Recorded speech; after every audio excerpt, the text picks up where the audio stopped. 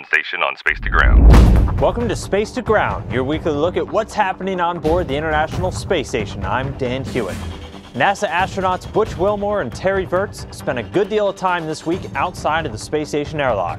The spacewalking duo completed their first run in 6 hours and 41 minutes back on February 21st, routing 8 different cables that will provide power and data to the pair of international docking adapters set to arrive later this year.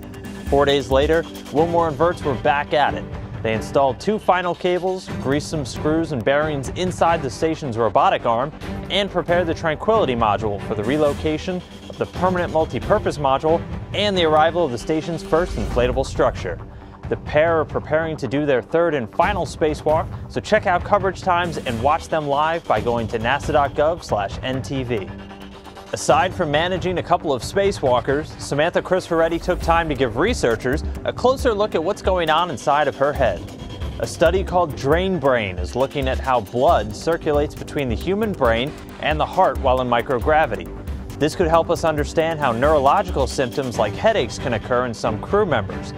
The tool developed for this study has also proven to be ideal for monitoring patients here on the ground for a wide range of heart and brain disorders.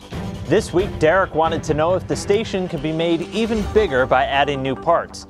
Well, since the station was designed to be assembled in space piece by piece, it most certainly can. Every major element of the station was flown up and attached separately, and this week's spacewalks are getting us ready for some new additions in the coming months.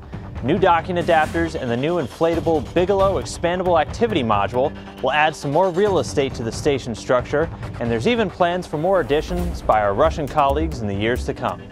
Make sure to keep sending your questions and comments using the hashtag #SpaceToGround. We'll see you next week.